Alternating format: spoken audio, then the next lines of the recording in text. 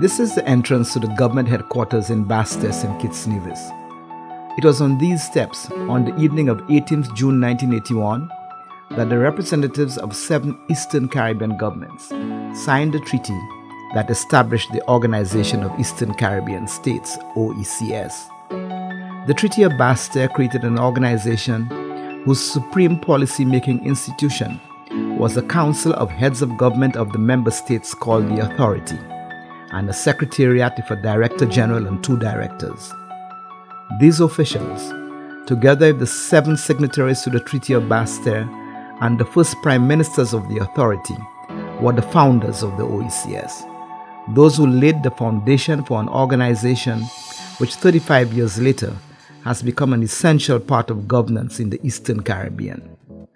In observance of the 35th anniversary of the OECS on 18th June 2016, the OECS Commission presents the series, The OECS, The Founders, which tells the story of the first 5 years of the organization through the memories of 5 of the founding leaders still with us. In this program, Swinburne Lestrade.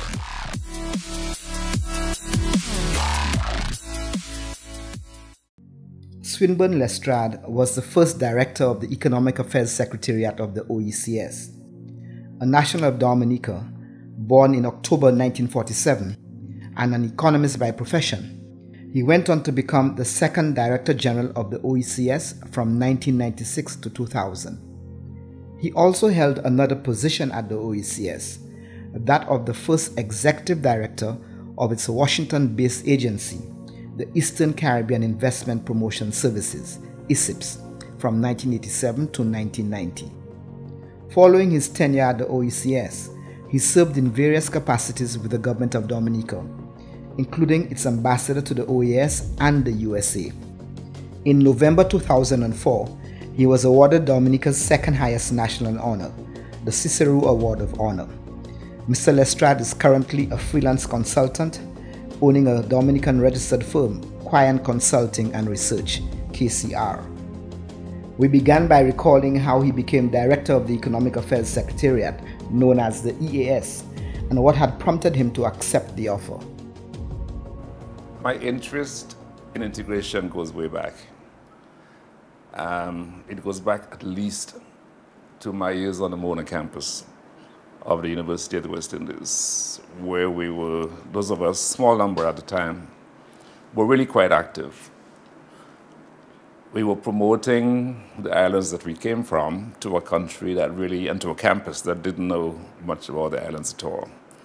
So that was part of the... And that was Mona? Mona.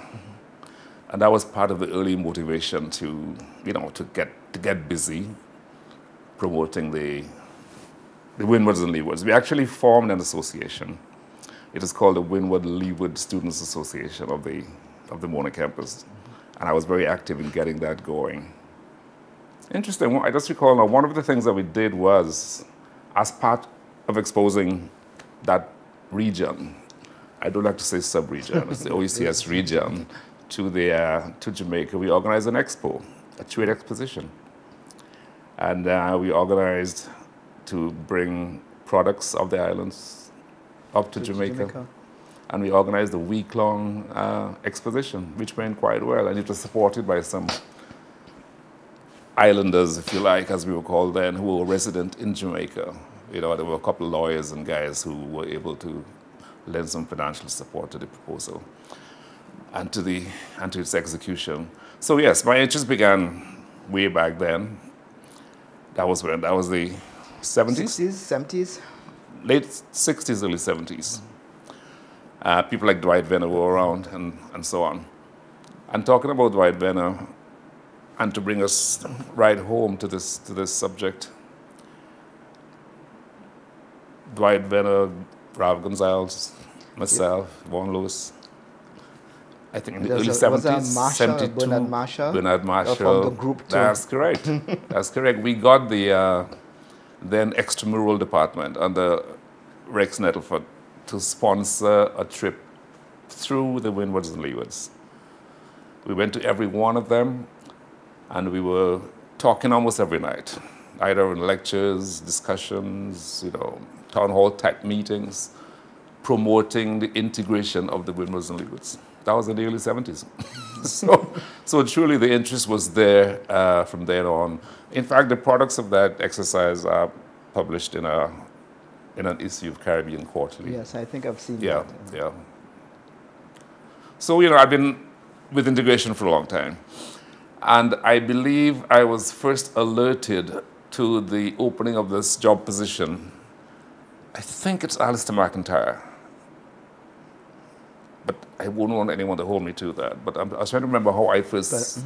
And I think somebody, and it might have been Alistair McIntyre. So where were you at the time when the treaty was signed? At the time the treaty was signed, I was in London. I was at the Commonwealth Secretariat. Okay. But it took a long time, as tends to happen, to make things happen. And in the meantime, I took up a position at the Caribbean Association of Industry and Commerce. So it's from CAIC that I left to go to Antigua. Yeah? So I guess that's how I became interested. And that's how it happened. And the EAS, as it was called, basically took over the running of what has been then the East Caribbean Common Market, which was integrated into the Treaty of Basel as an annex. That's right. And but the ECCM, as you would know, had been around for about 13 to 14 years, but had been fairly... Yeah, from about 68, 9. Right. Yeah. About 60 from 68. It was one of the first acts of the then Wiser Council. But it had not had a high profile. It had been considered fairly dormant. A lot of the provisions of the Common Market Treaty had not been activated after 13 years. In that context, what was your approach? Well, when I got to ECCM, and that squares with what you're saying, the focus really was on trade issues. It was really on arguing our case, our meaning the Windward and Leeward Islands. I'll say OECS, although OECS didn't happen yet, but for convenience. It was really arguing the case of the OECS islands before the CARICOM Council of Ministers. Okay, so it was a defensive kind of posture. We had industries to protect, even as we wanted to get more industries established, even as we wanted, protection for those industries so they could grow, so they could, fulfill the objectives of growth, employment, and so on. And it was a small office. When I got to Antigua, which is, of course, where the ECCM Secretariat was located, I met really a set of old ramshackle-looking buildings. So that the office had no stature, not even within Antigua itself. And the staffing, of course, was woefully inadequate. Productivity was really very low, guys. I mean, the office, I don't know who's going to see that, but the office was really a place where government ministers send people for jobs, kind of thing. So that, there was no seriousness of approach to the staffing complement, to the substantive staffing of the... Although Antigua, I remember in '74 when they signed on to CARICOM, was saying that they wanted the ECCM to be a fifth block in CARICOM and be a buffer. Correct. Well, that in fact had been its posture. And had been the practice, if you like, and had been the mindset of the governments and of the Secretariat. So inevitably, we had to continue some of that because, one was not breaking completely with what went on before. One wanted to make for an evolution, albeit an accelerated evolution of the profile, of the purposes, of the modus operandi of the office. So one of the initial things I had to do was really decide whether I had staffing that was adequate to what I wanted to do. So early on, I found myself in controversy with the Antigua government because obviously some persons they they had to go. They had to be rotated out of the place and all that. So that was a big effort, and it was politically charged because I found an office there that was heavily influenced by the Antigua government and certain ministers in particular. And hiring and firing decisions almost informally had to come under the scrutiny and had to receive the imprimatur of the administration. But I think I did that successfully enough. Okay, but we had to expand the staffing. We had to recruit new staff. I had to persuade the governments to, give me a salary level that was, commensurate with the responsibilities and all that. So a big part of the early job was administrative. Substantively, I also wanted to expand beyond trade issues. A large part of what we did was monitor and make recommendations relating to the then allocation of industries scheme, which was still in operation, but which really never worked well. Yeah, I'll come to that in a while. Okay. Okay, I can leave that then. So we expanded into the area of fiscal policy, tax administration, budgeting issues, issues of national budgeting. And we did that via a project. We got USAID to fund the project. I forget what it was called. It was called an economic management project, something like that. And we had 2 experts, to come with that.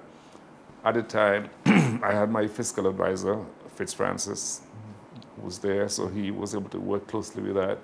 And we did some good work in the islands in terms of fiscal harmonization. So in a sense, you were starting to have an impact on the islands in terms of the economic definitely. Management, in terms of economic management in those countries. Definitely. And on the monetary side, we developed a closer working relationship with the central bank.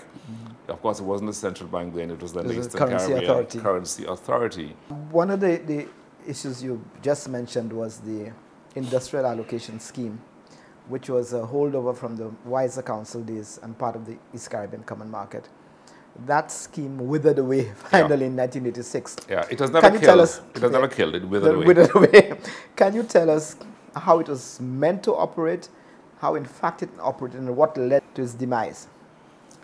Okay, the scheme was intended to take account of the small size of our markets among countries that were all seeking industrialization. At the time, in fact, development was almost synonymous with industrialization. Quite apart from the banana issue there, but one had to diversify, one had to industrialize. Yet, our markets were too small, really, to accommodate a number of competing enterprises in the same sector, or in some cases in the same product line. So what do? You guarantee an enterprise in one of the islands that it would have the entire market of all the islands for its products. And to guarantee that, you had to preclude the other islands from establishing the same enterprise. Because you couldn't accommodate, that was the thinking at the time, you couldn't accommodate more than one. For example, soaps in Dominica. Dominica was allocated soaps. That came easily and naturally because Dominica already had some tradition in soap manufacture. But take... beer manufacturing? beer was so problematic. But take galvanized in St. Vincent. St. Vincent was allocated galvanized sheets, galvanized sheeting, and flour. St. Vincent was allocated flour? Flour, yes, St. Vincent was allocated flour. Or was it St. Lucia and St. Vincent set up? That's why I hesitated. St. Lucia was allocated flour. Right, okay. But St. Vincent went ahead and established a flour mill, and that was the first real threat to that allocation scheme.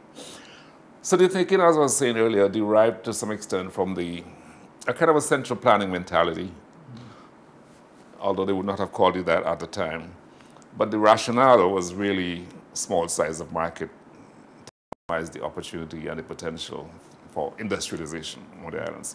Inevitably, of course, and the products would also be protected from competition from the wider CARICOM region.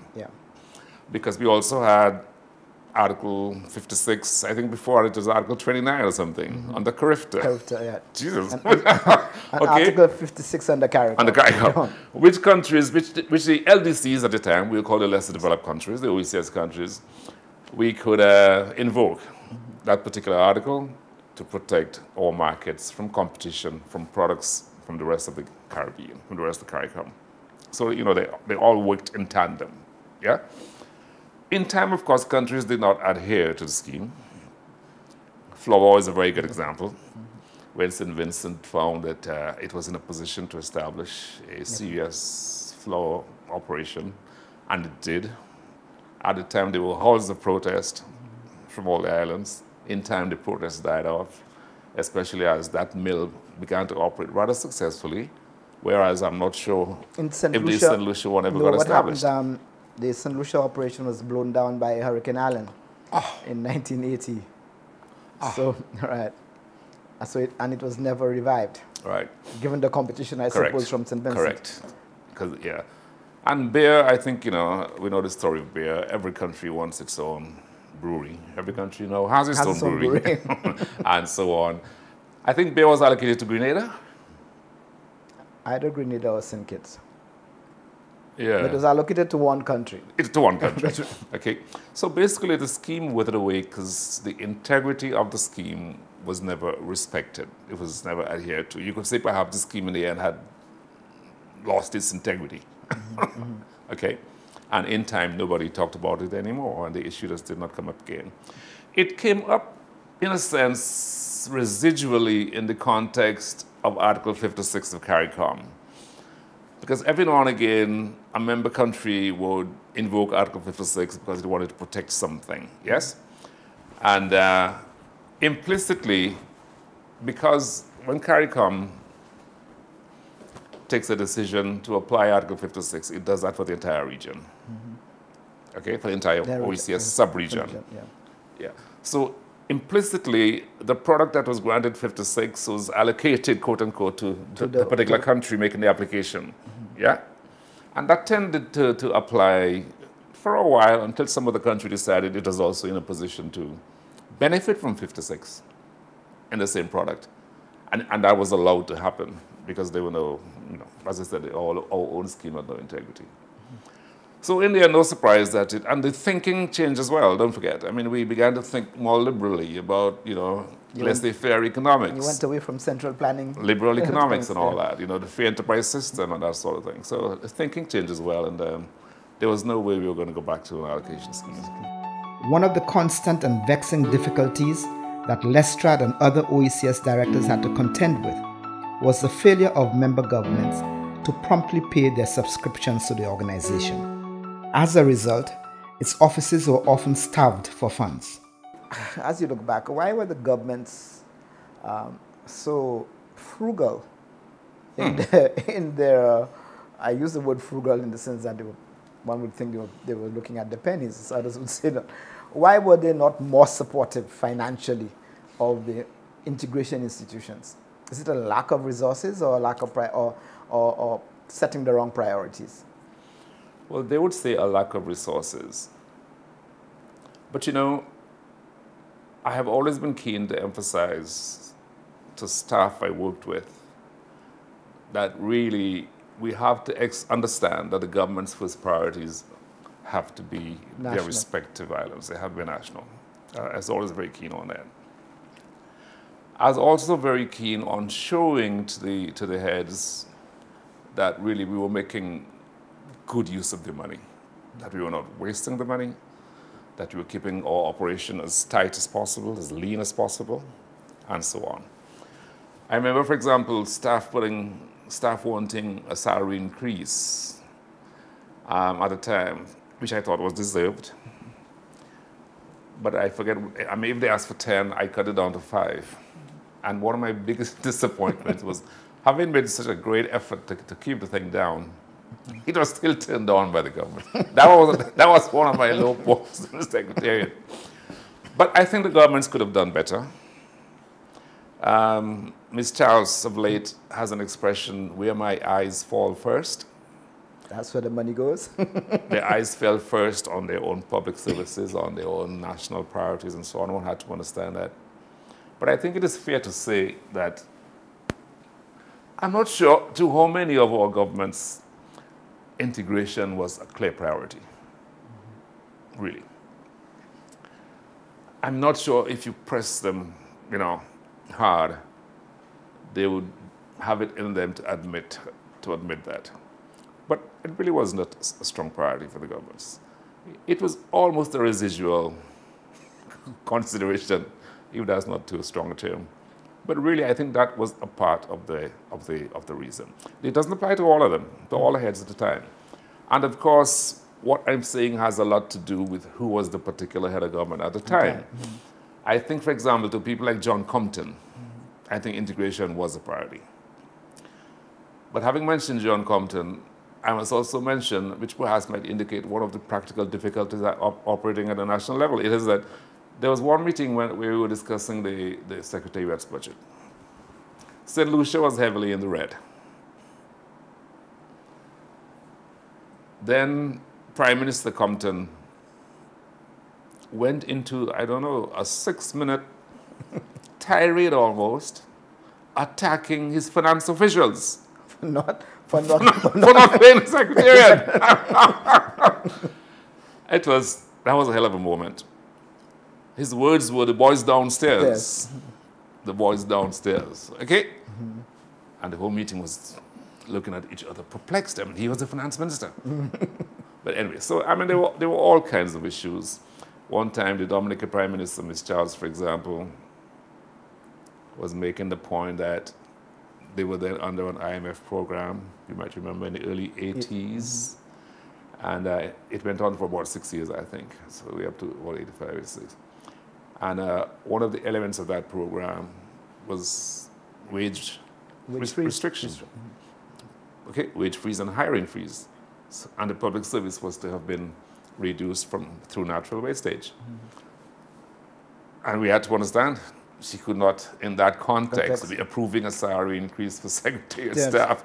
So you had those kinds of complications. There were always national issues that raised their heads, sometimes in conflict with regional objectives and regional purposes, or Secretariat interests, Secretariat's interests, and so on. So it was an exciting time, but it was difficult. It had its ups and downs. There was a recommendation, or at one point, to try to solve the economic or financial woes of the secretariats, and it was one secretariat in 2 locations, by allocating profits from the central bank. Oh, yes. So you had an automatic deduction from your profits, and that didn't fly. Yeah, it was around for maybe 2 years, as an idea, a proposal. I think some technical work was done on it, but it was found not to be feasible because, well, priorities. A number of governments simply wanted their profits to come directly to them, or to go into a special reserve that the central bank had, a B reserve, they call it, for emergency purposes and so on. There was another proposal that the central bank pay us directly, debit governments accounts. That was not accepted. And there was a proposal to pay out of import duties collected, import revenue collected. I think now, if we can fast forward to today, I think that there is such a proposal that has finally been accepted. Oh, okay. I think, yes. An additional tax or an additional percentage to be added to the import tariff of particular items, either external trade, non-CARICOM trade, whatever. I don't have it down pat right now, but I think within the last year, some such proposal has been accepted. Finally, after 30-something years. Yes. Yes. And I suppose when you later became Director General of the Secretariat, and you still had that problem of financing. Very much so. In the context of the financial constraints under which the OECS Secretariat operated, support from international organizations like the UNDP was critical. So they were able to supply some key personnel, some experts in particular areas. They are the ones who funded the economic advisor, Fitzfrancis, that I mentioned. They funded him for about 4 years at the Secretariat and all that. And a part of what we did as well was, talking about UNDP, was really to forge cooperation arrangements with a number of institutions and donor agencies. Yeah, we did really well with USAID, with UNDP, with the World Bank. Those 3 certainly. So in fact, you mentioned earlier on the fact that ECTA suffered from a lack of financial support, and the Secretariat as a whole also experienced droughts of so that the relationships with organizations like UNDP, USAID were critical, you would say, for Critical. the survival of the Secretariat? Critical. Critical, if not survival, certainly the functioning, the effectiveness of the office, you know, the scope of operations, certainly. You know, I mean, OECS as a whole would have been only half as effective as it's been without donor support. That's for another discussion. But I have a view. I have a cynical view. But if the governments As a whole, I mean, you point to anything. Okay, not the central bank, of course. Right. But really, we, the islands or people or governments, deserve credit for having kept the central bank going.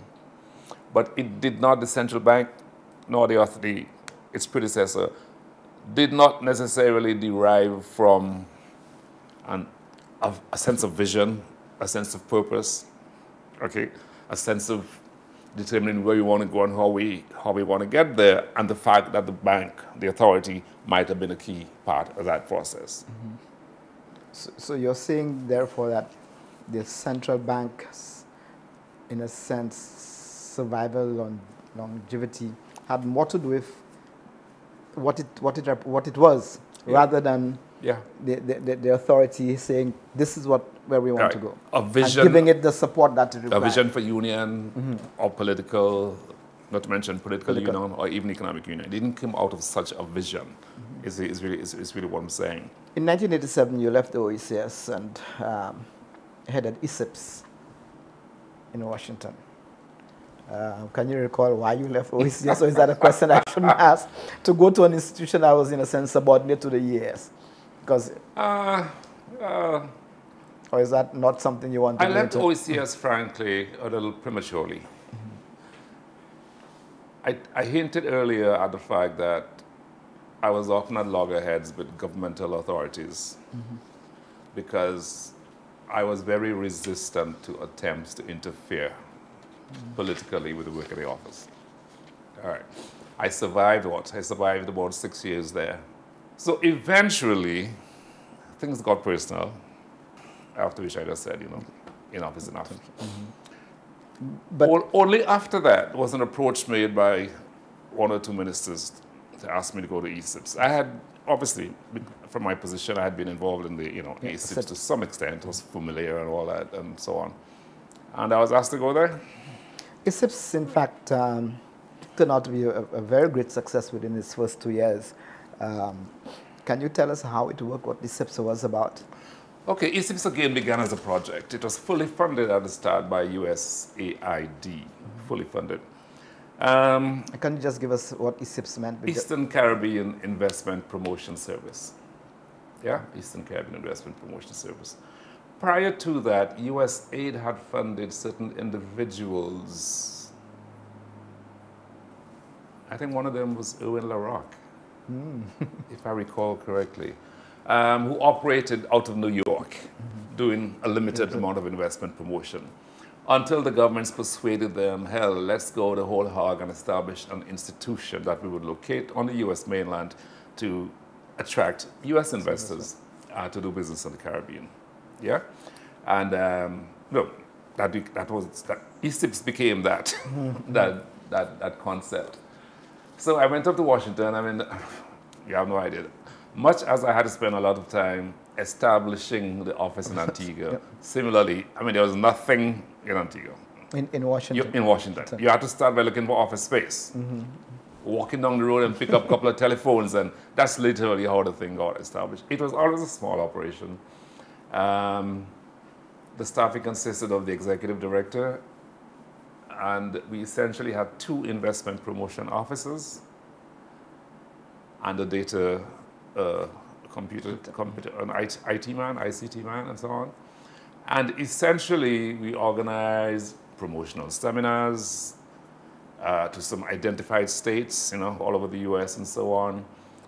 We liaised with, Washington is full of consultants. That's right. And every one of them will promise you that they'll flood your country with investors and so on. And they get to know you around. long before you get to know of them. So a lot of the time was taken up with meeting or warding off, you know, potential consultants looking for business and all that. Everybody has their, you know, big promise, a big portfolio of potential investors. So much of the time was, I spent 3 years there, and much of the time was spent attending trade fairs, organizing trade fairs, doing promotional seminars, you know, picking up leads and following through on them and so on and so on. And we were, you know, these were the days of CBI, you might remember, and we were able to attract a number of garment operations, garment assembly operations. I think St. Lucia got one. Electronics assembly operations, St. Kitts featured them more prominently than anybody else, and Grenada had some data entry and so on. Not all the islands did as well, but certainly those three I mentioned, you know, did quite satisfactorily. You know who one of my investment promotion officers was? Anton Edmonds? No? Oh, Anton came later. Afterwards. Okay. I'm talking of Alan Chasney. Oh, he worked in his SIPs? Okay. Yeah, I recruited him. He was one of our investment promotion officers. The functioning of the authority and the functioning of the ES Council of Ministers. What were your views, or what are your views on how they operated in terms of keeping the organization going, pushing in the OECS? I mean, there's not much to say there. I mean, there were no conflicts, first of all. Obviously, the authority is the superior body. So issues that couldn't be resolved at the Economic Affairs Council level would be taken up to the authority. But that did not happen often. I think in those days, really, the council functioned pretty well, pretty satisfactorily. People attended meetings. We didn't have a huge problem getting guys to come to meetings. But much has to do with the secretariat. You have to drive this thing. You have to put issues before you have to take initiative.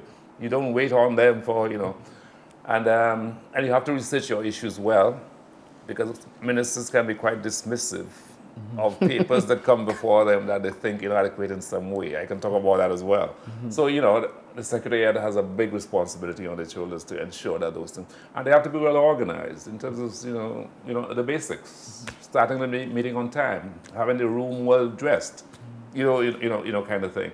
So you have to impress the guys that way. So you would say the Secretariat was key to, in a sense, the early success, if one can say that way, of the OECS in terms of keeping the organization together? I would think it was critical. No, I would think that it was critical.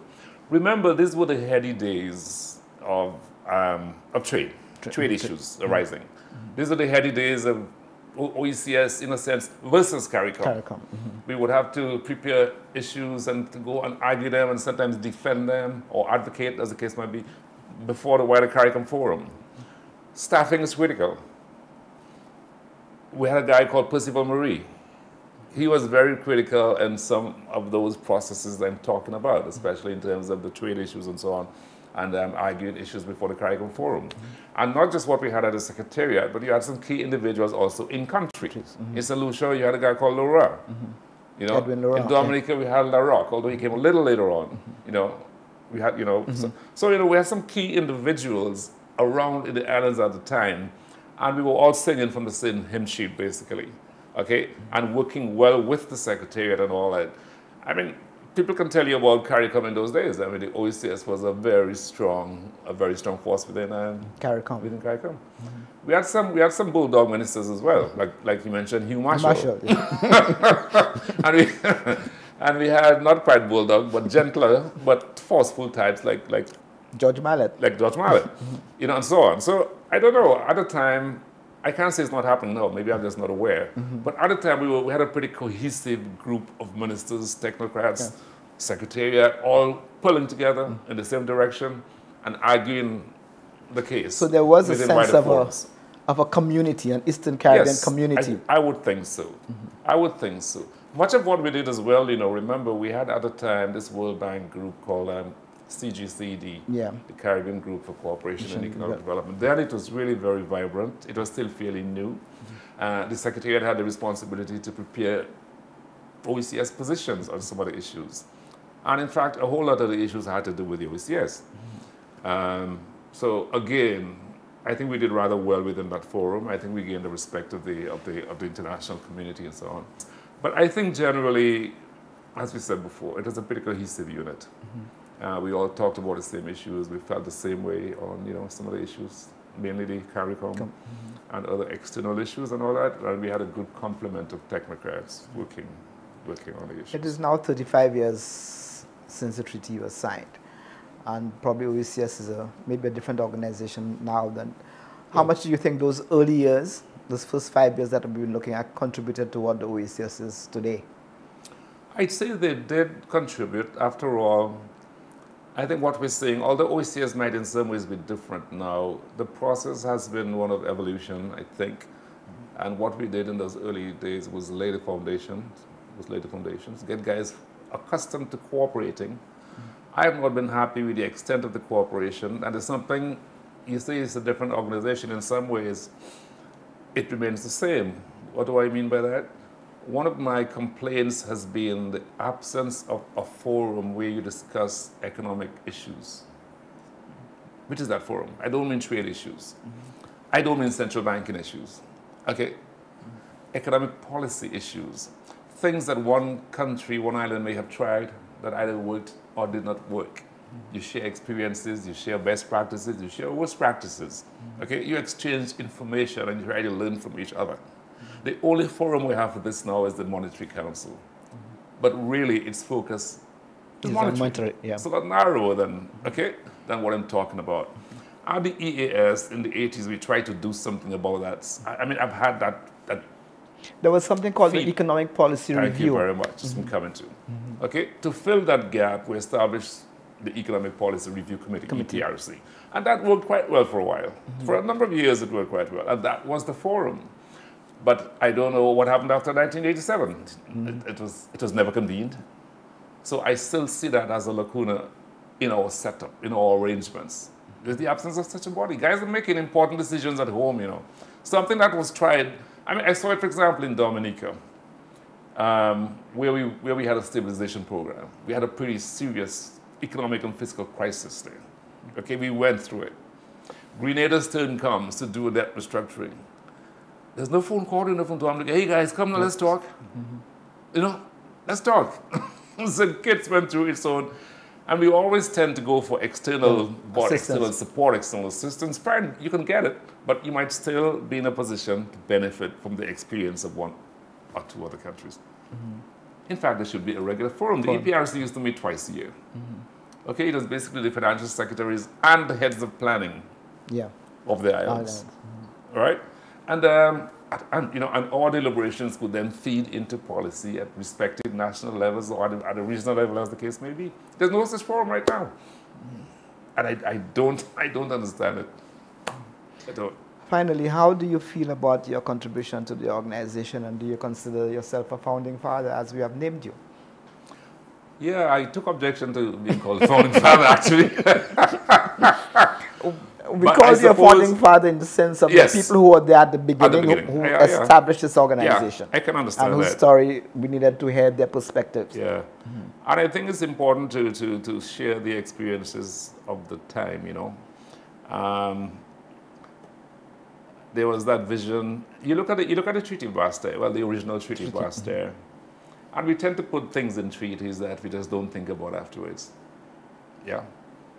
Looking back, I think you had some persons, in Dr. Vaughan Lewis and myself in particular, who had this early vision for Caribbean integration. It's what got us into OECS. We didn't go into OECS because there was a job board. Okay, and I told you it began way back on the Mona campus. And Ralph Gonzalez, for example, I could argue, shared that vision, and so on, because we were all in that thing together. So we were committed. I still tell my staff at the OECS that working at OECS is not a job. It's really not just a matter of having a job. It's really sharing and pursuing a vision. I used to make a point with them all the time. And I think we made a difference. I mean, look at the office in St. Lucia, for example. I mean, we have that there now because of a very difficult decision to close down the Antigua office. and which also why we didn't touch on that? Why was that done? For financial reasons?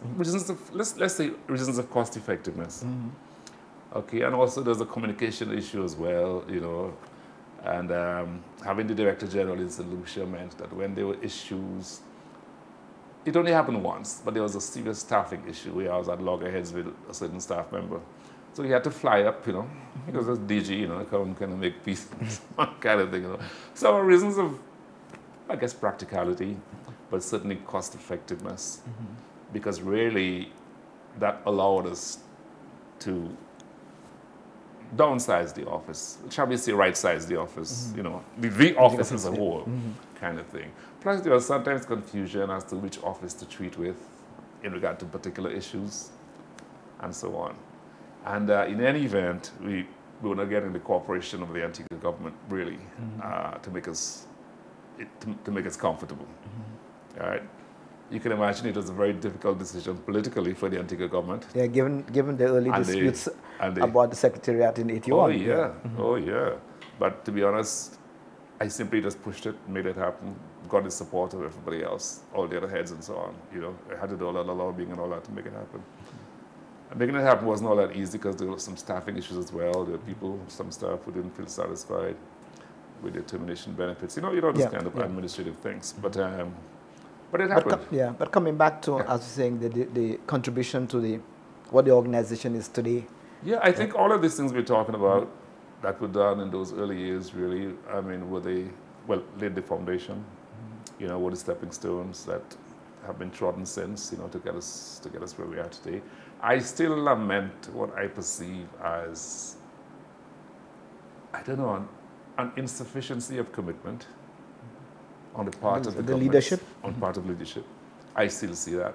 I still think that integration is in large measure a matter of expediency for the heads. I've said so before to you. But the point is, we have arrived somewhere. We have an economic union, and that was always part of the dream. I mean, from day one. It is not functioning yet as a full-fledged economic union. There's still a lot of work to do. For example, you don't have free circulation of goods, you know, which is critical, which frankly, if it does not happen, forget the use of the term economic union, okay? And not to mention, you know, movement of persons and that kind of thing. So but I don't know, it's taken so long, and it's been so hard to get where we are today, but we're there.